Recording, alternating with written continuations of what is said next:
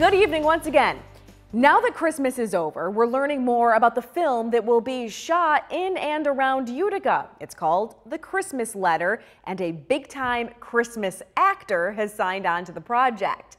We know at least one scene will be shot at the Hotel Utica, a formal event where extras in tuxedos are needed.